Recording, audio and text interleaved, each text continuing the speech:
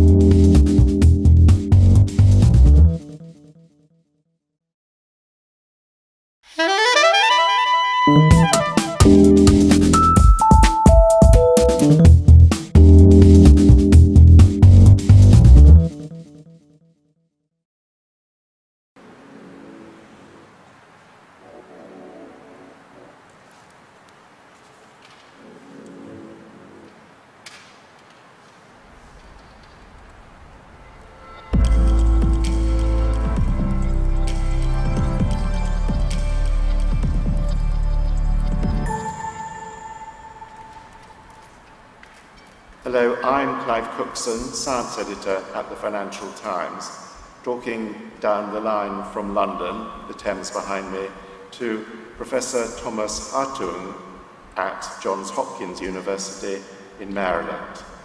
Welcome, Thomas. Hello, Clive. Hello from Baltimore. You are one of tens of thousands of scientists who have switched attention from other research during this pandemic to Covid-19. In particular, you have been working with your mini-brains, tiny balls of neurons, to see various effects of the SARS-CoV-2 virus on brains, on the human brain and the nervous system. Tell us how far you've got with that work, Thomas. Sure.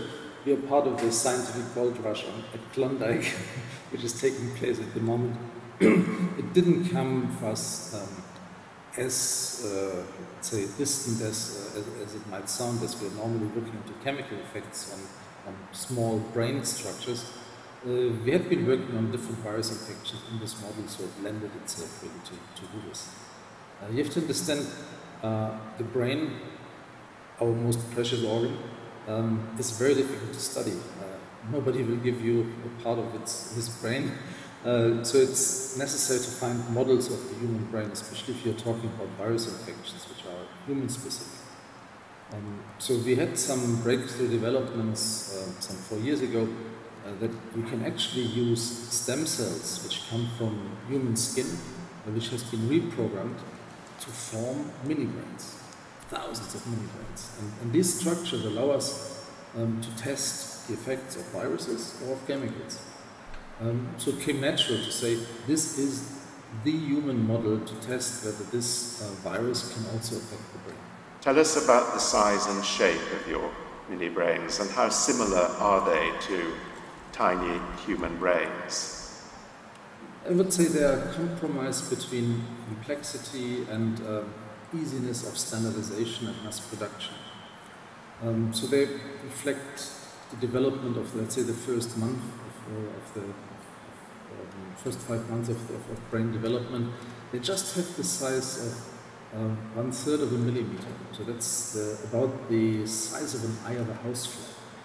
So which means you can just see them, which just comes in very handy. You can take them, move them, but they're also small enough that you can produce tons of these. And we have the opportunity to test many concentrations of the substance, numbers of viruses, stop at very different times and do our analysis. What happened when you infected them with the SARS-CoV-2 virus, and how did you do that? I mean, we really hope that nothing would happen, because this would be the best for mankind. Because a virus which goes in the brain, we call this neurotropism, that's a nasty thing. What we did is we used a virus containing fluid, so cells which were infected, which could produce this virus, and we contacted in very small numbers the virus with our mini-brains. And then we actually found it. There's brain cells which clearly take up the virus. The virus multiplies 100, 1,000-fold in these cells, and they appear to lyse these cells and start to infect us. So there's an infection set. And that's very worrying, because it means if the virus gets into the brain, it can propagate or could possibly even persist in the brain. Is that an expected result? Do these cells have the ACE2 receptor that the virus supposedly uses most frequently to get into human cells? Yeah, this was actually part of our investigations. There was already some hints in the literature that ACE2 could be in the brain. It's a bit controversial, but we found it. We found it not only in our brain cells, but we also found it in the very early cell forms, we call them neuroprecursor cells, which form in the brain. So there's really a big concern that also the developing brain could be infected. We did not find the classical co-receptor, the TMP receptor, but probably it's other proteases like furin which are doing the job in the brain. What do you think the implications are for COVID-19 in people, and in particular for the likely effects of the virus on the brains and nervous systems of people? I mean, first of all, it is adding bad news to a pile of bad news with this virus. It is getting more and more complex what it can do. And what was observed, which prompted our research, was very many patients developed neurological symptoms. Already in Wuhan in February, there was reports that about 36% of the patients showed problems, and they could now possibly explained in part by direct infection of these type of cells. Other studies from Europe even suggest 50% and more have some symptoms which are neurological. But there's now also a possible awareness that this virus might be much more difficult to eradicate. The brain is what we call an immunoprivileged site, so the immune system spares the brain. It does not go in, it does not kill the neurons, because this would be devastating for the patient. But this also means that we typically don't get rid of infections. So the long-term consequences, because brain infections fuel Alzheimer and other neurodegenerative diseases, are not at the moment understood. This has tremendous impacts. Yeah? If you imagine, for example, all these young people who are now saying, "Oh, I take the risk. I will survive if I get it." Yes, they will survive, but they might have a lifelong infection with this virus in their brain. It could also have consequences where you can actually dare to ask volunteers to be infected in vaccine trials.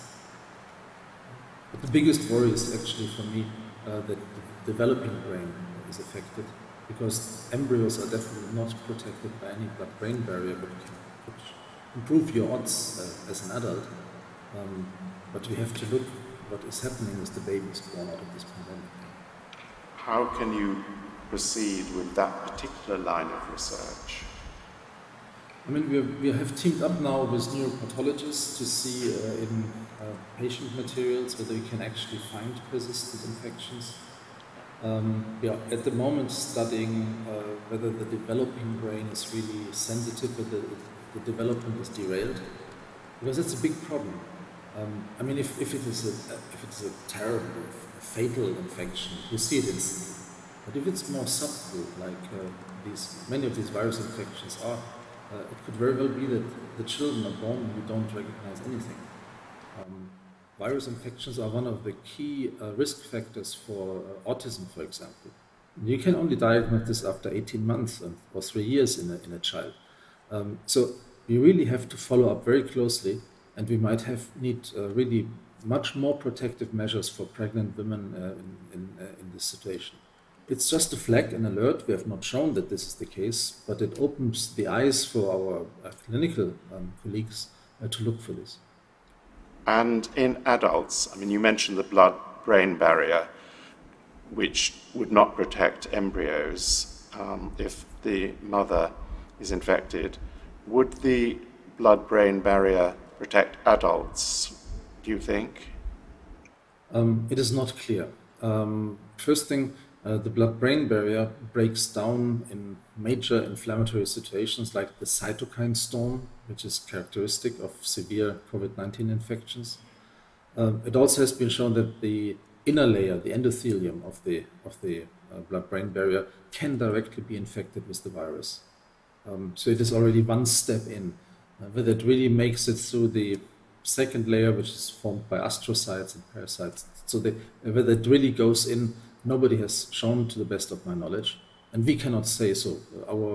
Our model is devoid of a blood-brain barrier. So I hope we have a very good functioning blood-brain barrier, and the majority of people is not seeing these infections. But we have to look. Yeah, that's the big message we have. One of your scientific interests, Thomas, is in reducing as far as possible the use of animals in medical research. How good a model do you think these mini brains will be for example, helping to develop drugs or treatments for COVID-19 and other viral infections? I mean, you asked me how good is my baby? No, but I think quite objectively, you need, obviously, when you want to study a virus infection, if you want to have interventions like vaccines or drugs tested, you need a lot. You need to replicate the virus infection, how it works. You need to have the immune response. You need to see how these things partition in the organism, and so on.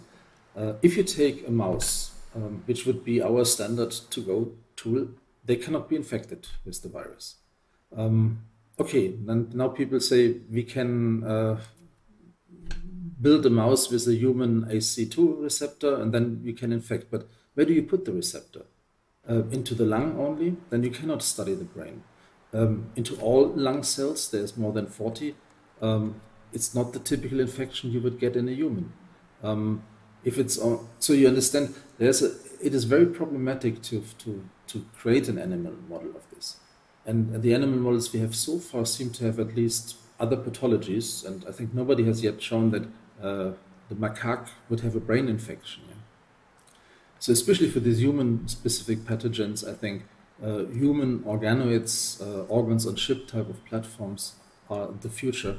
And I think that's also increasing consensus that modern cell culture is really the way forward of modeling the human body. Because, as you have indicated, organoid research, not just for brains, but for many other human organoids, has made tremendous progress over the last 10 years, hasn't it? I mean, 10 years ago, it was a sort of infant discipline, and it's extraordinary how much it's been possible to convert stem cells into specific functioning human organs. It is incredible scientific progress. I mean, you have to see human cells were hardly available until we got stem cells. The only accessible materials are blood and skin, perhaps. Yeah, the rest comes from diseased patients at surgeries, or you take a tumor and develop a cell line from a tumor, but a tumor is not an organ. And after years in culture, they look very different from a normal cell. Then we got in 1998 the embryonic stem cells, but we had all of these ethical discussions for years until in 2006 only. Yamanaka did develop the ethically less problematic induced pluripotent stem cells. And since then, this is exploding. Yeah. In 2016, Francis Collins already in Congress testified in Senate actually for that these biochips will possibly overcome animal use in drug development. Yeah. So the NIH from the top is already really pushing this technology. And lastly, Thomas, to set the scene for our discussion to come shortly at ESOF, what is your reflection of the way science, and particularly medical research, has responded to COVID-19? You mentioned all the scientists around the world flocking into the field. Do you think has that worked well, or has there been too big a gold rush, a Klondike? I think it is an incredible success story. Yeah. I mean, you have to imagine the first cases were in December. It was the 31st of December that China alerted the WHO we have a problem. It was already on the 11th of January that the full genome of the virus was available. On the 17th of January, the first PCR outside of China was published, which was then used by the WHO. We have antibody tests since March. The first drug which showed clinical benefit was accepted by the FDA on 1st of May. That's unheard of. Yeah? But we pay a price. Yeah? 42,000 scientific publications. It is very difficult to be heard.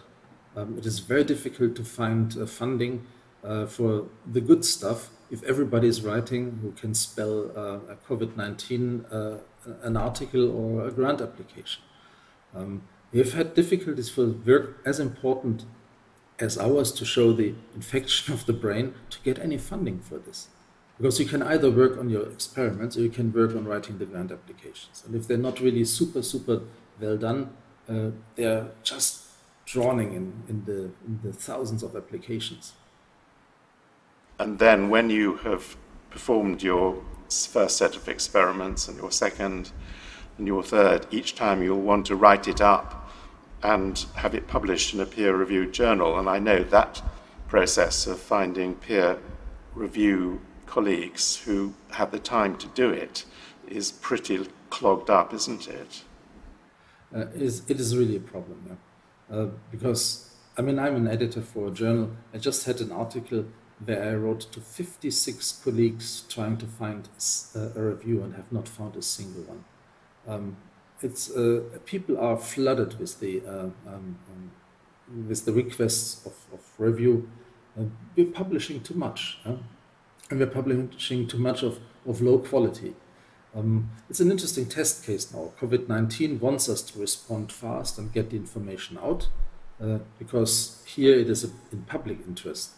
But we have a lot of difficulties to sort out the good stuff from the bad stuff. And somebody has to read these 42,000 articles, yeah? and tell us what are the really meaningful ones. So I'm very much interested in evidence-based approaches, systematic reviews, quality scoring. How can this scientific literature really be somehow organized that it's palatable for all of us? Well, thank you, Thomas. You've thrown out some fascinating ideas and thoughts for us to discuss now in our live discussion in Trieste. Thanks very much indeed. Looking forward to it. Thank you. And now, please, we'll have David O'Reilly's video.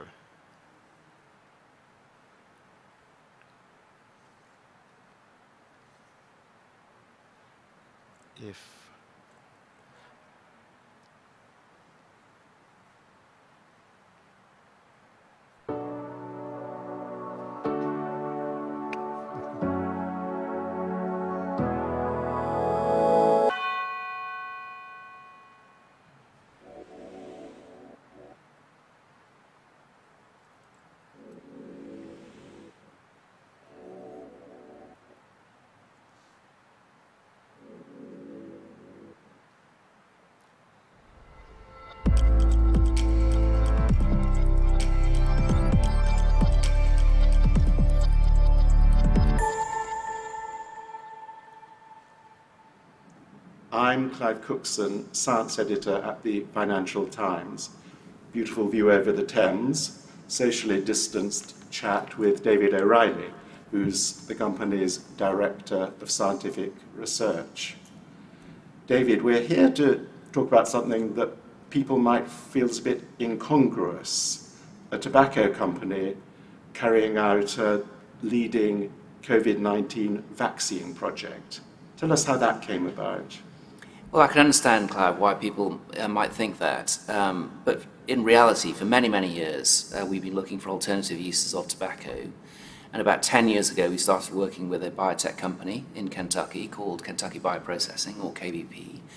And then a few years later, we bought them.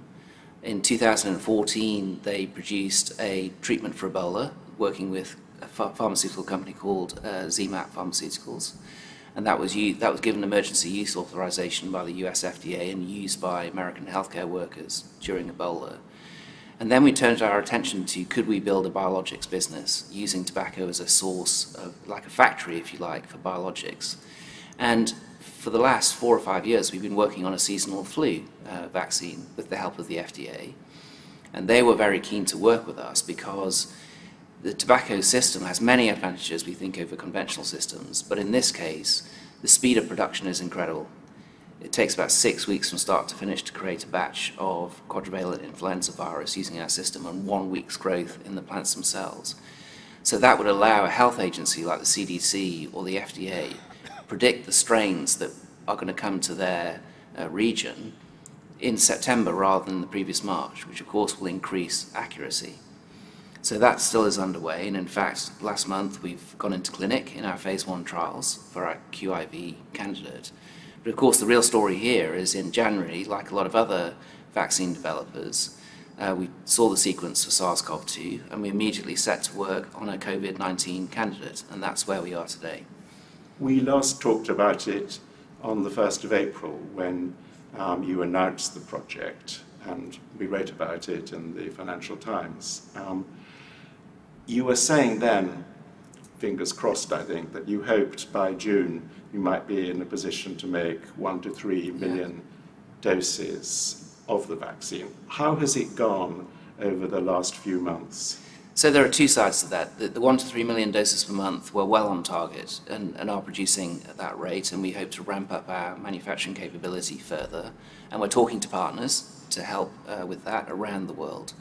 On the development and testing side, we've had a very successful preclinical testing period.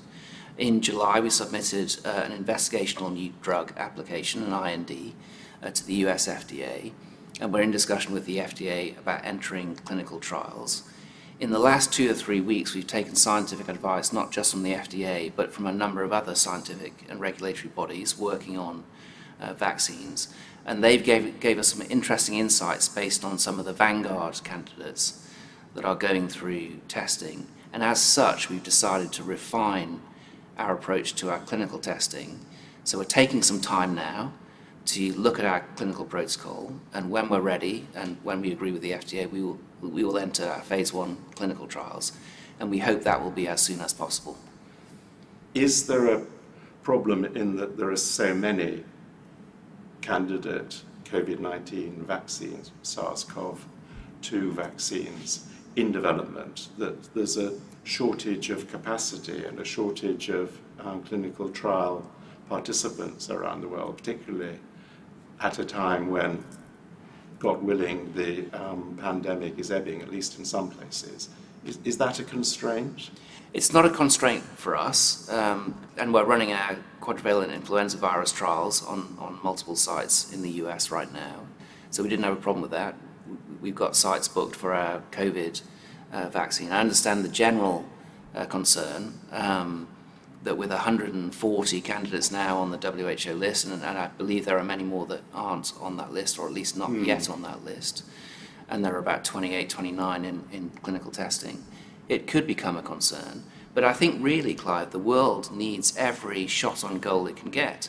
You know, we hope that other candidates are successful, and certainly we're not going to be the first with our candidate, but we hope it will be successful, and when it's ready, we're certain that there will be a need for it in many countries around the world. let's talk a little more about it. Have you published any of the preclinical work or the investigational work in a journal? Yes. Or is that still waiting to come out? So we are writing 3 papers currently on the preclinical work, which we hope to publish soon. As I said, the preclinical work has gone well. We're seeing a good immune response in the preclinical tests, and we anticipate a good safety profile. And obviously we're now refining our designs based on that and based on the scientific advice that we're getting from regulators around the world. Is this comparable to the protein subunit vaccines that are made in other ways? How would you put it in the spectrum? It's obviously not an adenovirus vaccine, it's not an mRNA or a DNA vaccine, it's not an inactivated whole virus. How would you put it in the spectrum, given that it's made in plants? Yeah, I think it's unique, and I think it's really interesting in the race to deal with the COVID-19 pandemic that there are so many different platforms currently being tested for SARS-CoV-2. Our platform is new to world. It's only just gone in first in humans with our QIV candidate, but we think it's very different. It has some unique properties. The TMV scaffold, which is effectively the viral-like scaffold on which that's tobacco mosaic virus, inactivated tobacco mosaic virus, on which we conjugate the SARS-CoV-2 receptor binding domain antigen. That in itself elicits both a humoral and cellular immune response in humans. So it acts almost like an adjuvant, and we will also add other adjuvants. So we think it is unique, and it has utility well beyond SARS-CoV-2 and COVID. The benefits of the system, we think, is in plant-grown biologics, but vaccines in particular, the rate of production is incredibly rapid. The plant is very good at manufacturing millions and billions of copies of the candidate vaccine.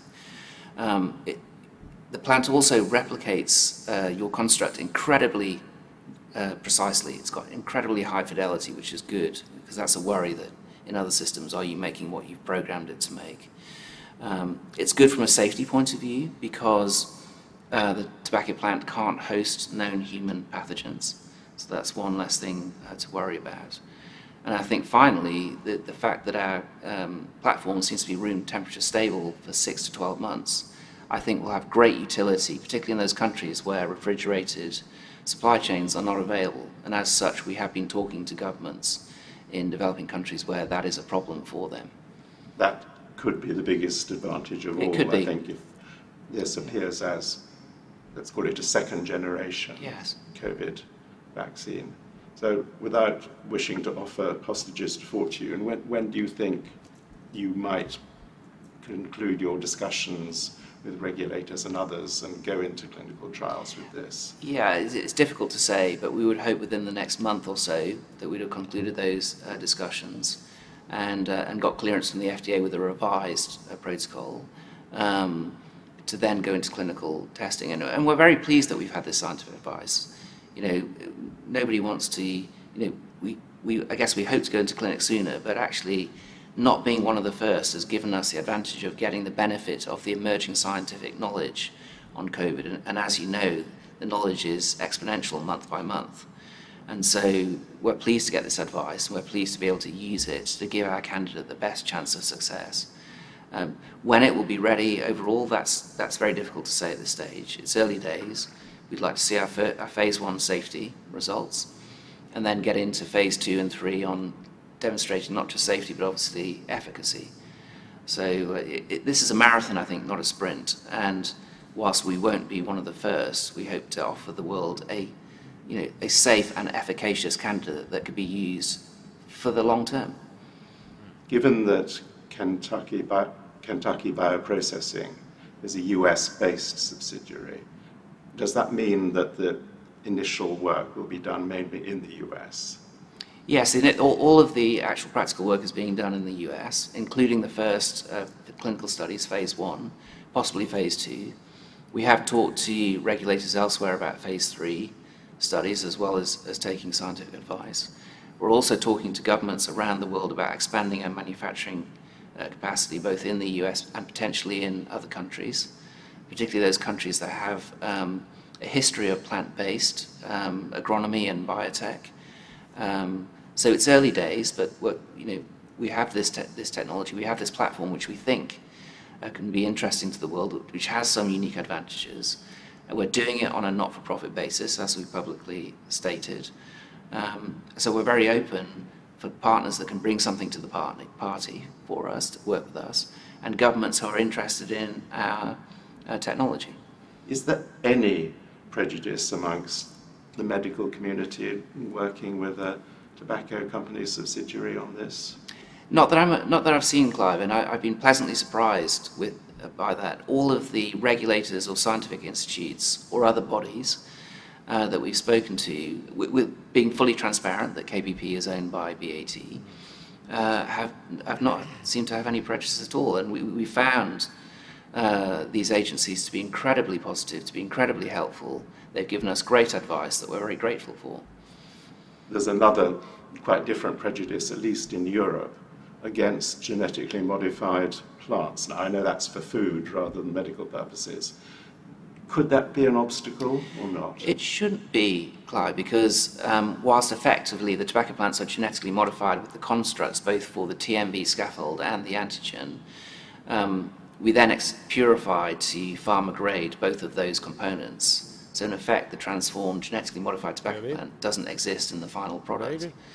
So I'm hoping there'll be many prejudices, as you know, in the whole world of vaccines. I don't anticipate that being a specific prejudice for our candidate. Are you aware of any other companies approaching COVID vaccines through plants, or are you out on your own with this? No, there's another company called Medicargo, and again we wish them the greatest of success. They use plant-based vaccine technology. It's different to ours, which is good because that gives the world two different options on this. So we're the two main players in this area. And I think what we would hope, certainly what we as KBP and BAT would hope, is plant-based biologics is not very well known or understood. It's not well used.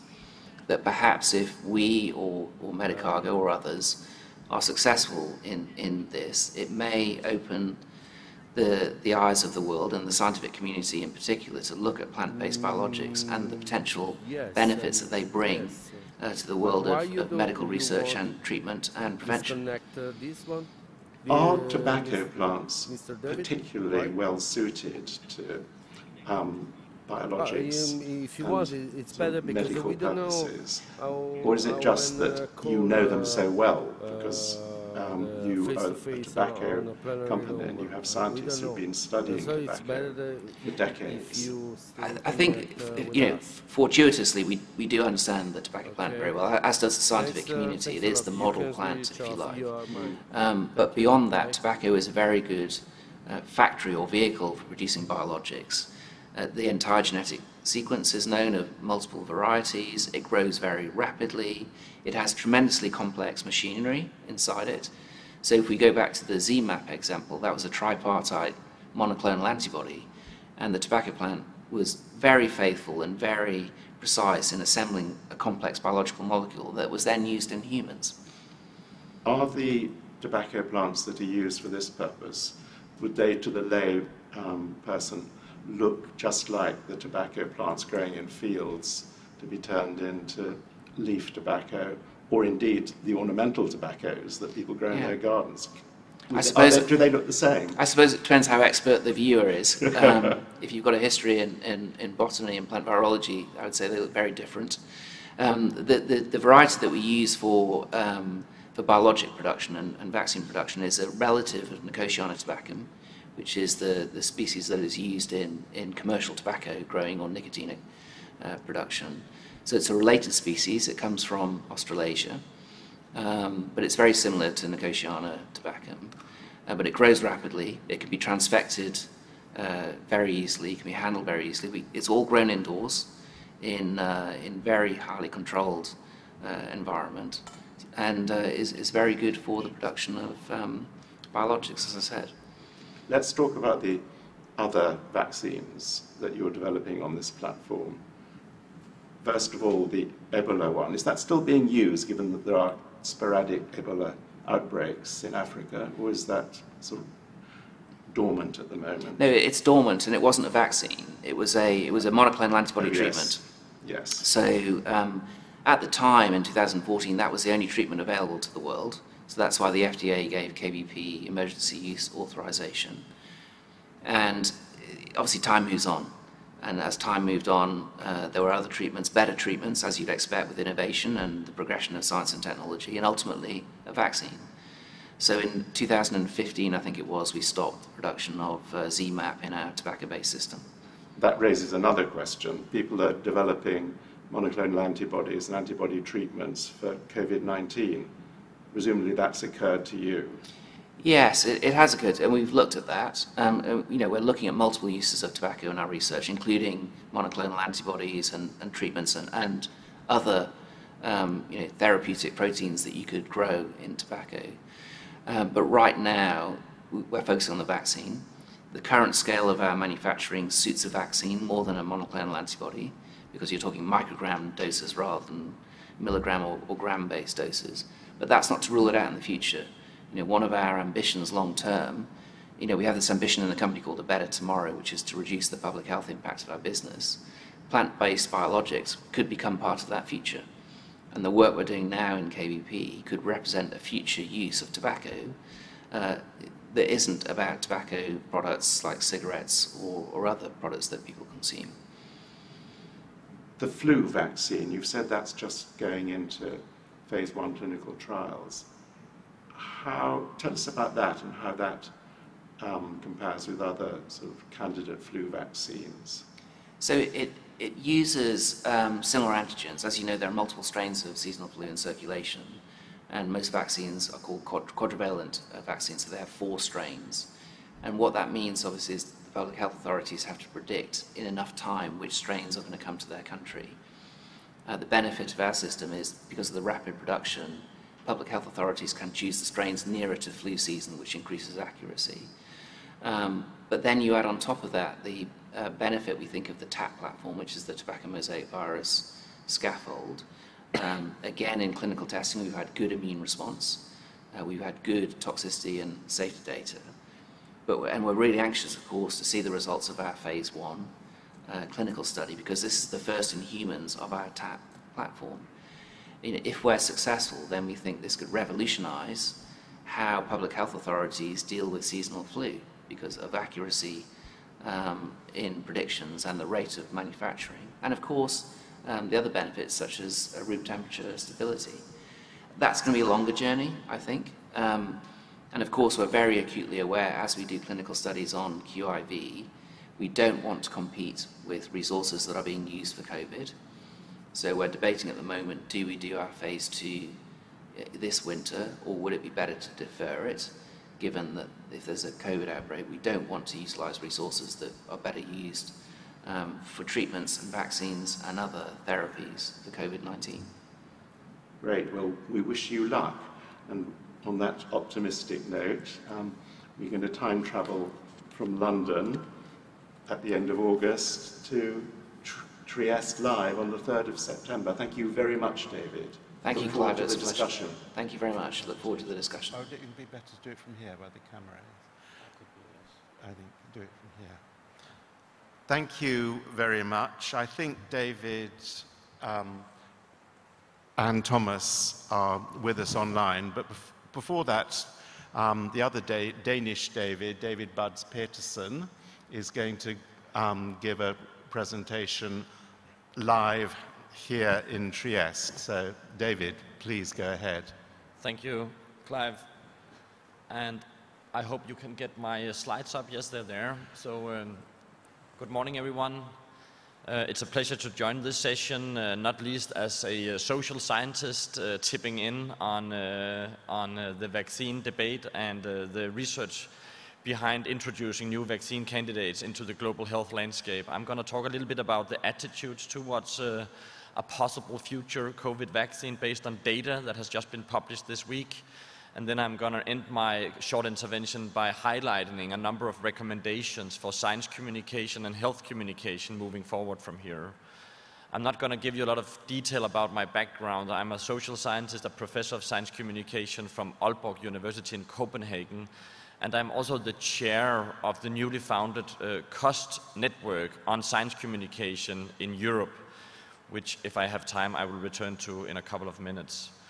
First of all, and this is really my take-home message for this morning's panel and my co-speakers, the pandemic that we are witnessing right now is a communication and social crisis as much as a medical crisis. Countries such as New Zealand and Denmark, among others, have used the coronavirus to build public trust in experts and governments' ability to respond. Other countries have undermined an opportunity to build public trust in scientific expertise, which I'm expecting will have some dire consequences also when we are now starting to talk about introducing vaccines. When people make decisions with limited or uncertain information, such as the availability and efficacy of a possible novel COVID-19 vaccine candidate, trust in experts and governments and companies is extremely significant for shaping public attitudes. So it's important moving ahead from here that we are securing the trust of the authorities, of companies, and not least in experts and scientists. Without that trust, it seems to be a very long and bumpy road in front of us. The good news is that 3 in 4 adults globally say that they would be ready to get a vaccine for COVID-19. But the good question here is, of course, is that enough? And I'm referring to data that was published by the World Economic Forum this week based on more than 20,000 respondents, out of which more than 70% say that they will be willing to get a COVID-19 vaccine, but up to about 30% are reporting that they won't. So these are remarkable numbers. China is standing out for its optimism. Up to approximately 90% of those surveyed would expect a vaccine to be ready already this year or next year, while the majority of the population surveyed in this analysis will expect it to be ready next year. So that's the belief systems that the survey is based on. People who are reluctant to take the vaccine worry, first of all, about side effects, followed also by perception of effectiveness. And I'm not expecting you to be able to read the entire graph. I will provide the link for the extensive report which have been presenting the data. But what you can see here is that in most countries, those who agree that they will take the vaccine are outnumbering by a quite significant margin those who disagree. But that does not mean that those who disagree or the lack of trust among those parts of the public is insignificant overall. We also have surveyed some of the reasons why this vaccine hesitancy might emerge. And it, of course, is based on quite different reasons in different communities and in different cultures.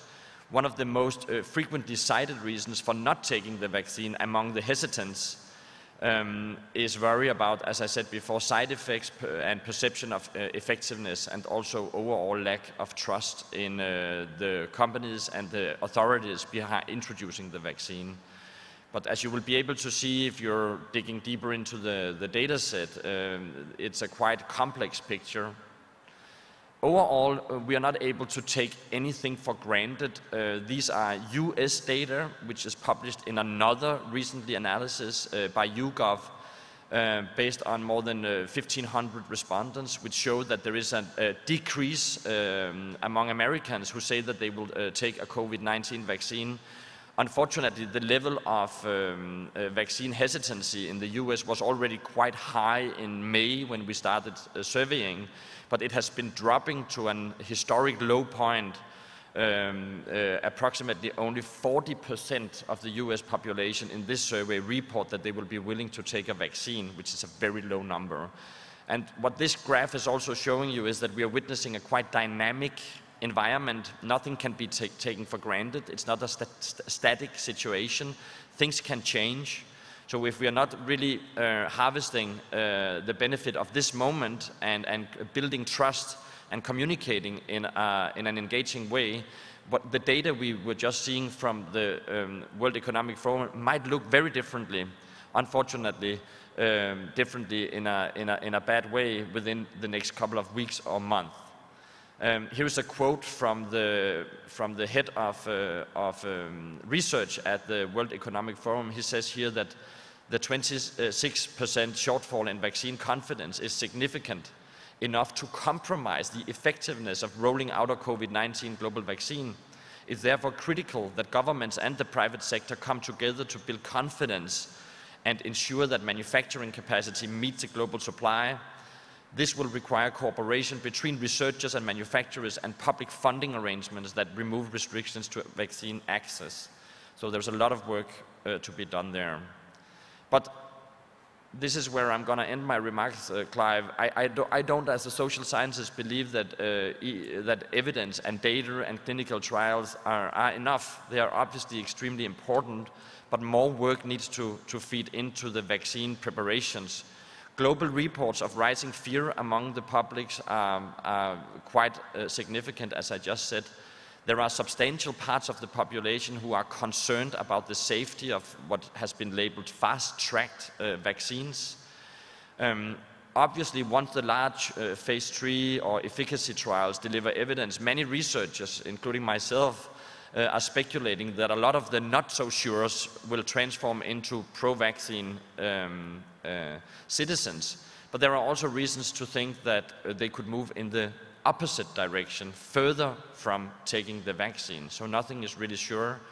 I don't want to remind this audience about the massive influx of misinformation, but there is a lot of actors out there right now who will take the benefit of the moment and try to exploit the current pandemic and the chaos it has created for their own purposes. And in order to do that, conspiracies, hoaxes, and misinformation are being circulated at a level that made the WHO earlier this year declare the pandemic to be an infodemic, in addition again to the health crisis. So here are some of the findings. I'm going to end my short intervention with drawing from literature and recommendations in the behavioral sciences and communication research. First of all, it's extremely important to provide the science behind vaccines. It's important to use clear and shareable content. It's important to reference trustworthy and independent scientific sources. If possible, in your communication moving ahead, introducing the vaccines, we have to underline scientific consensus and also be able to be honest and transparent about scientific uncertainties as they evolve. We need authentic and humble communication that is speaking directly to citizens and engaging citizens rather than passively passing on messages that people quite demonstrably have difficulties understanding. Pertaining to the same question, understanding the data behind vaccines, it's important to build strong narratives. Lead with facts and transparency, but also lead with good stories and well-made narratives. Otherwise, it will be quite hard to bring these facts across. And then this pertains to a lot of the research we have been doing in Copenhagen. It's quite important to distinguish value choices and policy statements from scientific statements.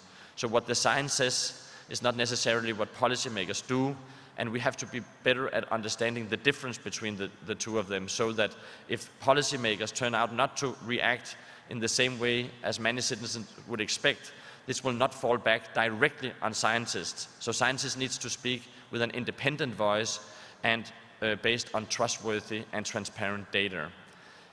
Facts don't speak for themselves. I'm sure Clive and others can testify to that. We need good knowledge brokers, and we need good science communication that is not passing on information in a passive way, but engaging citizens, engaging the not-so-sure citizens, rather than blaming them for not really understanding the facts. This is also what we are doing in the COST EU high-level group on science communication, It consists of more than 50 researchers, journalists, policymakers, and representatives from EU institutions across all member states and associated countries.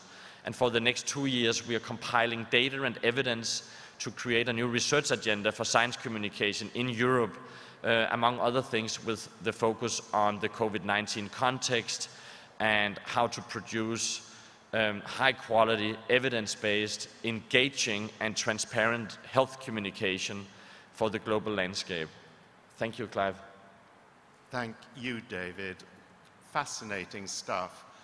It's a bit worrying, but also I thought reassuring about the vaccine. If scientists and vaccine companies handle things correctly, we might be all right. Let me, while I think of it, put in a plug. There's going to be a science communications session later this afternoon here at ESOF, at which I'm speaking, so some of these points will be picked up. I'm David O'Reilly, are you there online? If so, I'm going to ask you to respond to some of David Peterson's points. Are you worried about sort of vaccine hesitancy, or more strongly, anti-vaxxers putting people off the sort of vaccines which hopefully you'll produce? And if so, what are you doing to communicate in the way that David here is advocating? Yes, Clive, I think it's a concern for all vaccine developers, including ourselves. I think that, as David was laying out, public need scientific dialogue, an honest dialogue with the populations that need to receive vaccine. I think that's the primary goal of governments and public health authorities. And of course, it's the role of the regulators that license the use of these vaccines to ensure that the vaccines have met the appropriate efficacy and safety standards laid out in the regulations. And then for us as vaccine developers, we must publish the science behind our developments and the assessment, and that's what we intend to do shortly in our preclinical work. But it does need, I think, a whole of society approach to understand that once a vaccine has been proved safe and efficacious for use, that we do need a critical mass of the population to be vaccinated in order to get the virus under control. Absolutely. I'm going to ask Thomas to respond as well, because although you're not working on vaccines, I mean, the same points that David made really apply to the wider field of research into COVID-19, don't they? I mean... Absolutely. My scientific mentor, Albrecht Bendel, always told me, do good things and talk about it. Because that's something most of the scientists shy away from the public. We're pursuing a completely different approach. I have in my team a communication director. We have a Facebook page with 12,000 fans and 25,000 visitors on our website, because we feel that we should not only do science, but we should also inform you about this science. And what David was presenting is one of the big concerns I'm having. I'm actually also professor of microbiology and immunology here in Hopkins, and I'm teaching vaccines. So at AAAS 2 years ago, I spoke exactly about the problem of the unsubstantiated fear with vaccinations. So I think this is a key problem. And you might have heard the word of herd immunity, which means we need to achieve a certain level of vaccination or status post-infections to really prevent these diseases. And this is a worrying fact which David was presenting. But even if we don't achieve herd immunity, if the vaccines are good, even if they don't necessarily stop infection, if they stop you getting seriously ill, presumably word will get out that they are working if there are no side effects. Individuals will want to take them if they're the 74% that David recommends, or what. Do you think that if one or more, and it's bound to be more, vaccines is out there, and let's be optimistic, the pitch is not ruined by stories of side effects. Presumably there will be a sort of rolling wave of confidence, will there? What do you think? Yes, so I think it's important that we remind ourselves in these conversations that when we see numbers of 26% being hesitant, they are obviously not all hardcore anti-vaxxers or conspiracy theorists. They might just be worried families and people who are really trying to navigate a very complex information environment where they don't get enough information about, let's say, side effects or effectiveness. So I think a lot of the people who we see dropping out of some of these statistics could definitely be reintroduced into gaining trust to a vaccine program if we are communicating in a transparent way, and as David O'Reilly said, if we are presenting the research behind it in peer-reviewed journals that are open to the public. So I think we have to think about a spectrum, and there are some people, we know that from prior studies, that are not really, that we are not able to address, who are just too far fetched out for ever wanting to take a vaccine. But this is a very, very small minority. What's really interesting is to introduce the vaccine in a way that will gain trust and which will be transparent about, let's say, side effects. And then as it goes, also explain to people what are the trade-offs. Part of the survey that I was mentioning from YouGov is actually asking people if they would take the vaccine if it would lead to certain acceptable side effects, and many people would actually, some wouldn't. So it also depends on what type of side effects we will see and how severe they will be. If the story spreads that this is a secure vaccine and it's a robust one, or the different candidates that will be on the table, I'm sure that we will see rising levels of alignment to the program, I'm sure. And another question, which I'll ask you and then the other two can tackle, is to what extent do you think people are going to accept vaccination against COVID for purely selfish reasons, i.e. it'll stop them being infected or becoming ill?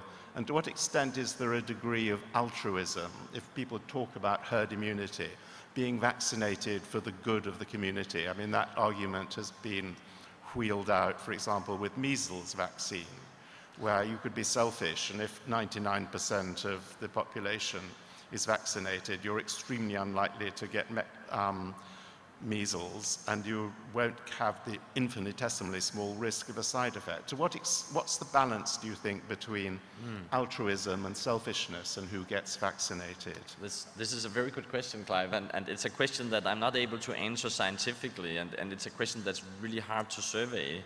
People often who are very selfish are often reluctant to report their selfishness in surveys, so we don't really get honest answers, which is to be expected. I think also it's a question that's the answer of which is very dependent on how authorities and governments are going to handle the next couple of months.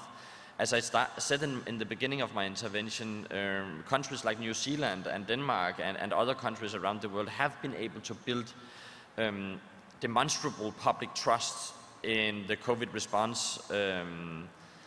And what we saw there was exactly the mobilization of altruism. The argument was that we should stay home and do social distancing, not out of selfish motives or out of economic motives, but out of the understanding, that this could really hit the vulnerable citizens in our societies, and that we should, in a long period of time actually, at least speaking from a Scandinavian perspective, we should limit economic growth to protect the very unproductive citizens in our societies, which was a very strong act of altruism. And I think this altruism, solidarity, reinforcing the social contract in society, and also using the behavioral incentives behind socializing and being together, is something a lot of governments around the world could learn from. Rather, what we have seen in some countries is exactly what you're hinting at, Clive, that the moment you start emphasizing selfish motives it sort of have a performative effect where people will then start thinking about, is this something I should do for my own sake? Is this something that will promote my own well-being? And in that case, I'm quite sure you will see significant lower adaptation of the vaccine. So it's a dynamic question and a question that there cannot be one answer for, but this is really in the hands of the policymakers moving ahead. Right. Well, I'm getting one or two questions from people online, but before that, perhaps David O'Reilly and then Thomas, you'd like to address this question of selfishness versus altruism, either vaccines or more broadly, as David here was saying, about isolation and so on in the context of the pandemic. David? Yeah, I agree with everything that David has just said. I don't think this is just an issue for vaccine adoption. I think we've seen it throughout all interventions that governments have put in. You know, the motivation of wearing the mask debate here in the UK has been very much positioned as protecting yourself, but of course in reality it's as much, if not more so, to protect those around you. And I'm not a social scientist, but if you look at different countries, they approach this differently. So, but it certainly will be an issue with vaccine uptake, I think. Perhaps you'll have some people feeling that they will benefit from the herd immunity of others who've taken the vaccine and taken the potential risks of that. Or maybe they'll just wait and see as it rolls out, you know, what is happening. I'm hoping that there'll be countries around the world with widespread, rapid vaccine adoption and very few adverse events noted, and that should give other countries the confidence, and other populations the confidence to get vaccinated. Thomas? I think that the vaccines suffer still from the reputation of the past, when it was really a risk to take some of these vaccines. Modern vaccines typically pose very little risk. There's very few live vaccines which are nowadays developed, and we very much hope that the Covid-19 vaccine will not be a live vaccine. I also think that it's important to understand really there's a tremendous difference between the individual situation and public health. Yeah. Somebody who is having a very low risk is probably not taking necessarily the risk, because we're talking here about giving a medicine to people who are not ill. So why should they take at all something? Why should they take the effort? And they don't understand the concept of protecting the vulnerable ones around them, those which cannot be vaccinated, who cannot afford vaccination, or those who simply don't have an immune response which is sufficiently strong to mount a defense. So it's really important that we message this well, and I congratulate David to his presentation here. A couple of questions, David O'Reilly, for you. The first one is fairly technical. I understand that before your company acquired Kentucky Bioprocessing, they had successfully worked on transfecting tobacco plants in fields through spraying the virus along with abrasive agents. While you today mentioned all your current work is done indoors, do you think that outdoor spraying approaches might have any value in the future? Do you have any plans to go outside the greenhouses and into open fields? Yes, it's something that we've explored in the past and may explore in the future. There's no kind of biological control issue with growing tobacco plants outside. TMB is a ubiquitous and harmless virus.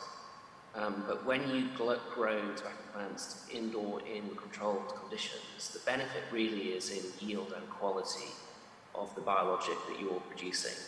So when you grow it outdoors, obviously you're subject to environmental conditions, which is harder to control. So the main reason why we do it indoors is more about yield and quality of the biologics than any need to contain the TMB or any of the biologics that we're producing. Or putting it another way, I mean, these tobacco plants are so productive that you can produce, if all works out well, presumably hundreds of millions of doses of this vaccine, all indoors. Is that right? Yes, and I mean, the current facility we have Currently we can make about 1 to 3 million doses per week, depending on the final dosage that we will use. But we've got plans in place for governments about new manufacturing facilities, expanded manufacturing facilities. It's a very scalable process and not too expensive. Right, okay. And the other point is a very different one, and this is about, and I'll ask the other two to comment as well, about BAT and the tobacco company. The World Health Organization has stated, as you know, the tobacco industry has an irreconcilable conflict of interest with public health. Can we discuss this, David and Thomas, especially in light of the fact that 8 million people die of tobacco-related products every year? Is there a danger that the positive PR that BAT will get from associating itself with vaccine research could make more people warm to the idea of using their deadly products? David O'Reilly, you're obviously used to getting this question, so I'm going to ask David here and Thomas to respond, and then you can have your say. So let me sure, go ahead, Thomas. No, I was not talking. So, but I'm happy to do so. I mean, I'm not a fan of tobacco products as a physician in the School of Public Health and a father who died from lung cancer. But I have to say, finally something really good coming from tobacco is refreshing news. And there's no sinner and no saints. These companies are also working on replacement therapies for smoking. I'm different to many colleagues, a fan of vaping as a public health measure, have been extensively discussing and publishing on this. There's things to be controlled, but black and white is not adequate in any scientific area. There's not sinners and saints, and I think that here a lot of high-tech comes into use, which is really very promising, and we should praise them for doing this so rightly.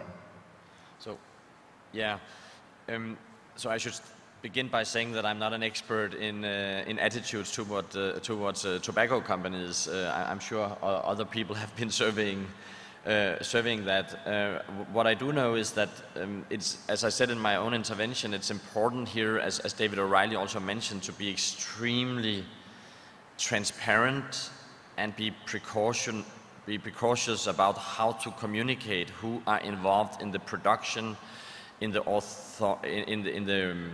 approval and in the distribution of the vaccine. It's a very toxic informational mix of tobacco, biotech, vaccines. We know that these topics are something that gets people off, and that people are just looking for the perfect storm. So, and this has become an industry of distrust, and if this industry will become successful in also starting to destroy some of these collaborations, which might turn out to be very beneficial for global health, we are witnessing a major crisis. So it's about being very preemptive and not being naive about the actors involved and their legacy and the history, and then be open. And I think today's session is a quite good example of exactly that. Exactly. So David O'Reilly. Yes, I think look, this is an obvious issue for a tobacco company to be involved in this area. But when you look at BAT, or indeed many of the large tobacco companies, we've been moving away from cigarettes for years now, and our vaccine development program, a biologics development program, is just a way of doing that by finding alternative uses of tobacco and new revenue streams.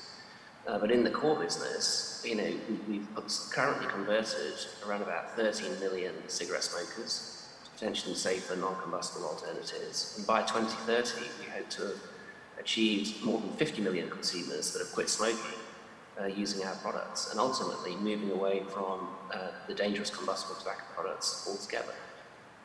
Right. Another much more general question about vaccines.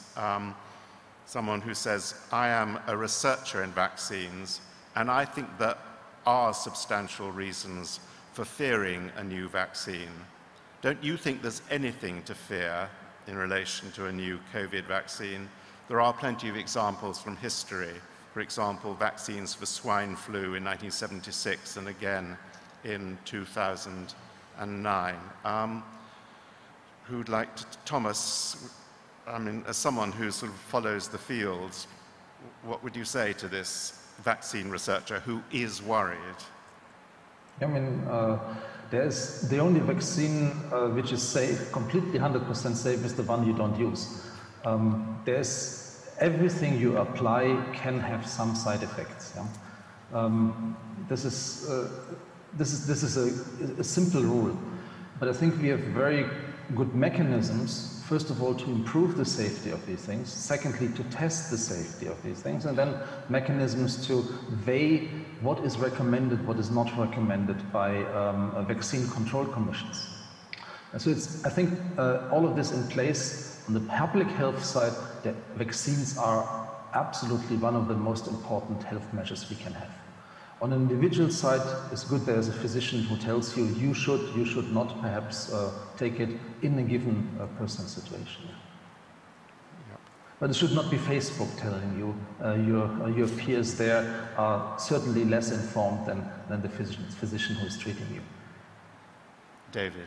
Thanks. No, obviously I agree with a lot of, or entirely with what Thomas just said, that we have to have and keep trust in the protocols and in the approval procedures that have been adopted by Western democracies and other countries around the world, which have turned out to be a major health advantage when it comes to, for example, vaccines. And the same procedures should obviously apply and be reinforced in this case.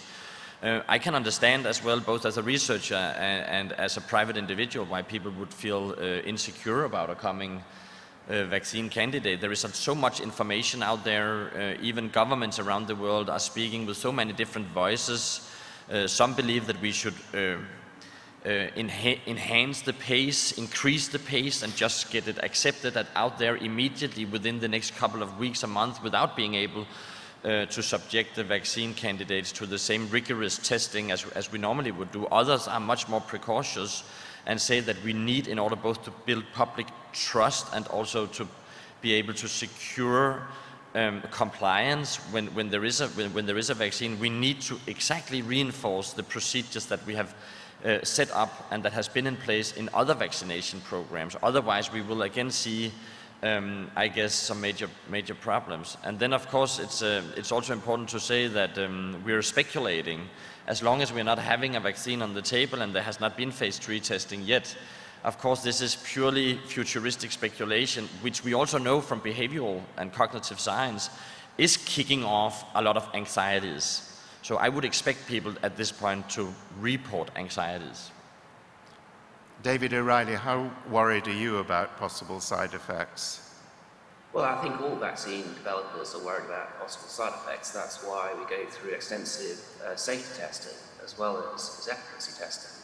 But I think, Thomas said it, that, when we talk about safety, that there are no products, certainly no pharmaceutical products, that are without any side effects for certain populations. And so we must understand that. We must publish the science, that must be communicated. And then ultimately it's the job of regulators to balance the risks and the benefits of any potential medicine before they license it for use. So I think we need to get away from this absolute safety mindset because very few things are. And it's the same in, as we're moving away from cigarette smoking. We're not claiming after years of clinical testing even that our non-combustible products which people use to quit smoking are absolutely safe. It's just that they are a lot safer than continuing to smoke cigarettes. And I think it's true of many things in life. And there needs to be a dialogue on that, a discourse on it, and a wider understanding of what are the risks and benefits of doing anything. Thank you.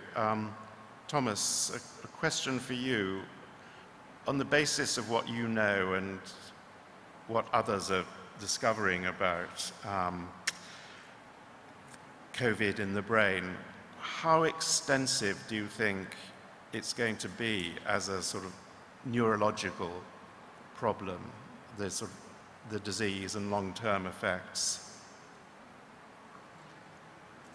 That's very difficult to say. I mean, first of all, over the last few weeks, since we announced our findings, at least 3 studies have shown very similar results that brain cells can be infected. So I think there's no doubt about this. There's also a lot of emerging mushrooming evidence that you find the virus in the brain of patients under some conditions.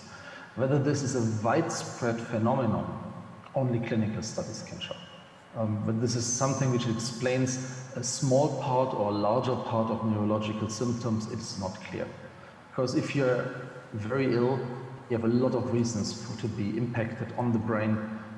If you have coagulation problems like COVID is inducing, you have stroke, you have all of these microstrokes and whatever, there's a lot of reasons why the brain is affected without any virus going into it.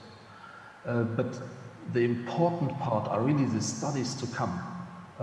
Is this a latent infection which stays with us? Is this something which is affecting the embryo? These are the two big things, and there's only very little tiny pieces at the moment, like the virus passing the placenta, a virus found in embryos already and so on. But we will only need see this from real larger epidemiological studies and following up on patients who had COVID-19.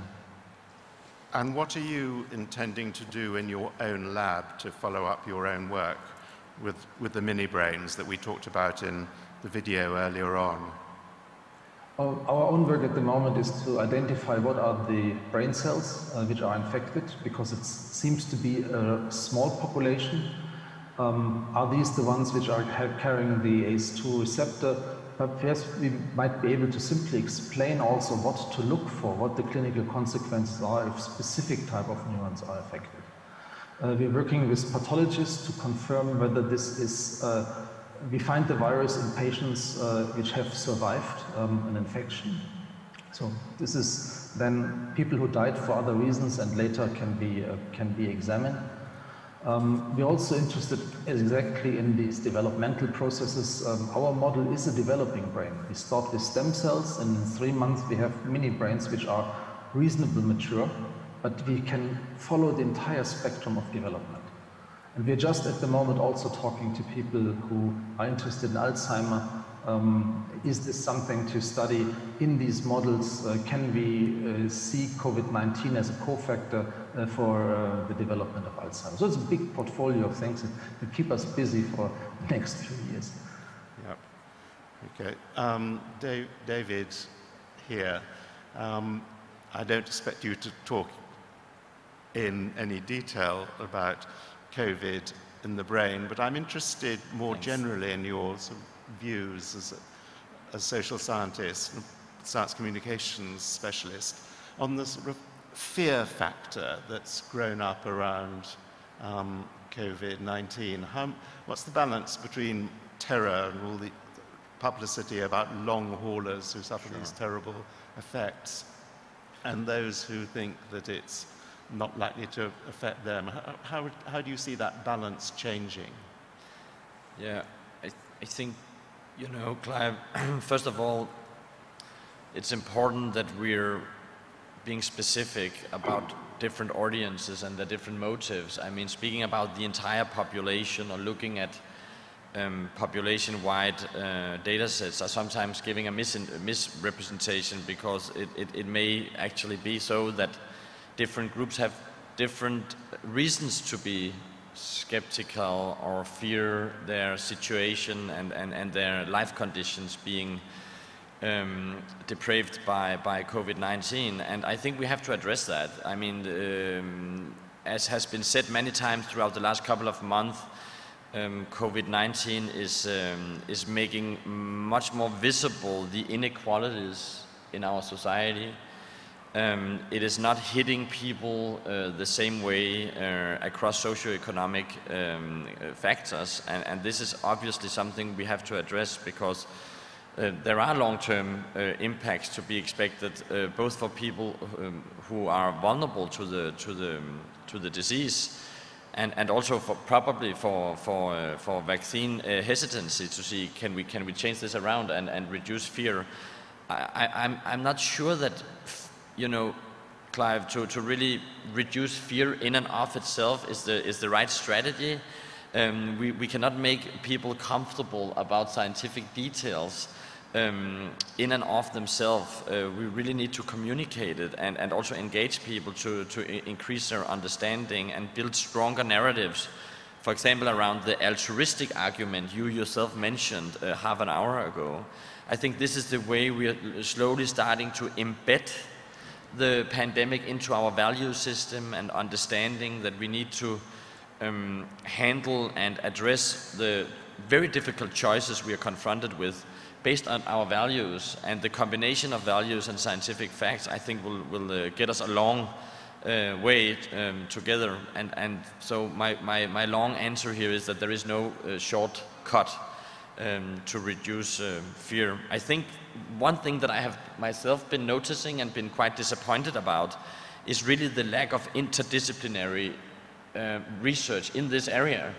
We have been modeling the disease spreading from epidemiologists sitting around the world and creating very, very sophisticated data models, but often without the inputs of social and behavioral researchers who knows what it is like to create trustworthy communication, who knows much more about levels of compliance and behavioral change, which I myself believe could sophisticate a lot of the models. And the same goes for governments. If you really want to reduce fear, you have to understand the behavior and the cognitive dimensions behind those reactions, rather than just abandoning it as a conspiracy or people being crazy.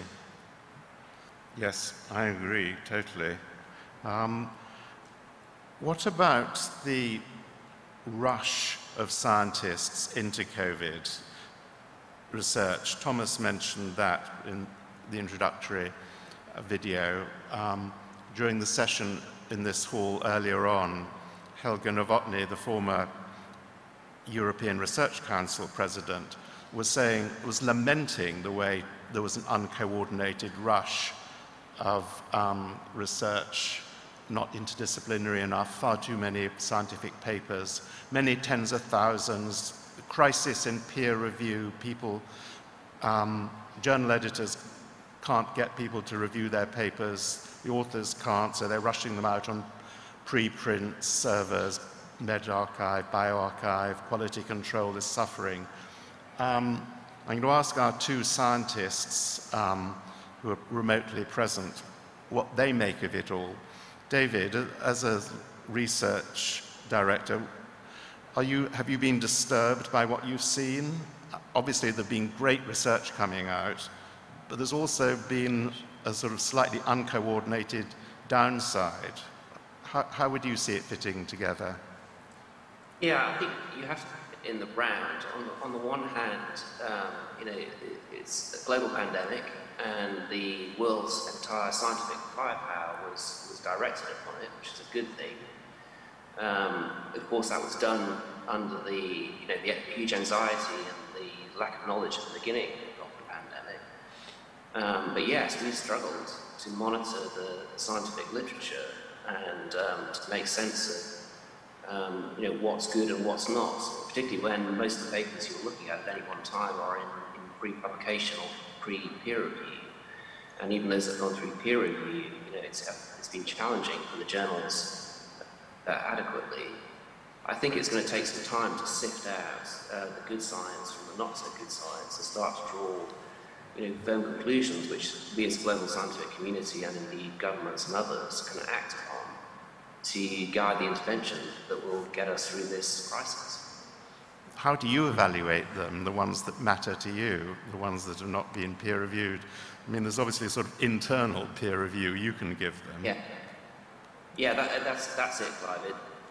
Obviously, we have substantial scientific firepower ourselves. So I have epidemiologists, I have virologists, I have medics, and it's that internal peer review. We meet every week to go through the scientific literature, and we sift through the ones that we think are of value, that are good quality pieces of research that have been articulated well in the papers, and we use that to inform us not just on vaccine development, but other COVID interventions that we're involved in, and indeed the impact on our core business. But it is that internal peer review which has been a lifesaver, for me as the scientific research director of this company. Thomas, how do you make sense of it all? Because you're covering a very wide area, because as you said, you have wide-ranging research interests. How can you possibly follow what's going on and evaluate it? No, I can't. The big risk is, like everybody does, what you're citing and what you're using is what fits your own theory and what was written by your friends. That's a very big concern. But I think, especially in this situation, as we saw, there was no alternative to doing so. Because we cannot stand as scientists outside of the society who now desperately needs answers and needs solutions, which are scientific solutions to a large extent. And we have to communicate this quickly. It was a fascinating development for me that suddenly everything around COVID-19 became open access literature, something we have been struggling with many of the publishers before, but when it's really important, they agree open access is the solution. I think there is at the moment not enough mechanisms really to weed the good and the bad things. I have a chair for evidence-based toxicology, and this is a toolbox of things: systematic reviews, quality scoring, risk of bias analysis, meta-analysis type of work, which is the way to sort scientific literature. But this is still in its infancy in almost all preclinical areas. But I think that's the future. We need these, but these are slow processes. This is nothing where you could answer to COVID-19 and say, yeah, we wait for the systematic review before we decide on something. But that's the way forward from my point of view. But in the short term, how can we deal with the sort of peer review crisis that you and I have talked about privately? Encourage publications which are including reproducibility aspects, which are of high quality. Publish less, but of better quality. At the moment, we have far too much incentive for publishing a lot with relatively small increments of knowledge. Some people call it the least publishable unit, which is a sick development. So we really need to encourage things which are good, and unfortunately sometimes you have to follow the advice of the gurus in the field. You have to see what these people are saying, what they are citing, what they are condensing from the literature.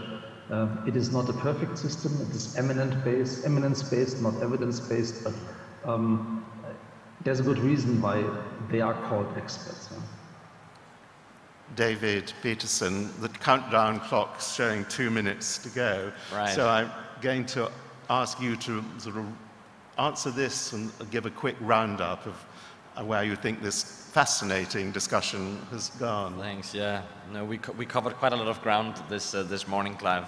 I think we are witnessing, as also Thomas was saying or indicating, kind of a paradox. At the same time, we really want scientists to hurry up, to really contribute to a solution and to deliver new scientific results that can help societies address this unprecedented crisis. But at the same time, as I mentioned throughout the morning, we also need to reinsure trust in the procedures and the protocols that we have in place. This is both the case for vaccine approvals, but it's definitely also the case for the scientific machinery.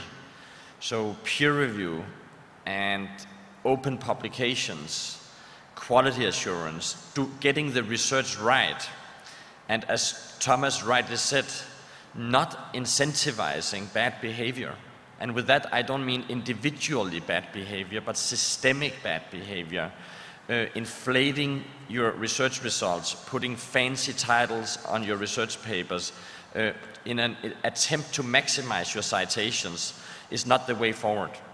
And I do think we have a crisis also when it comes to preprints.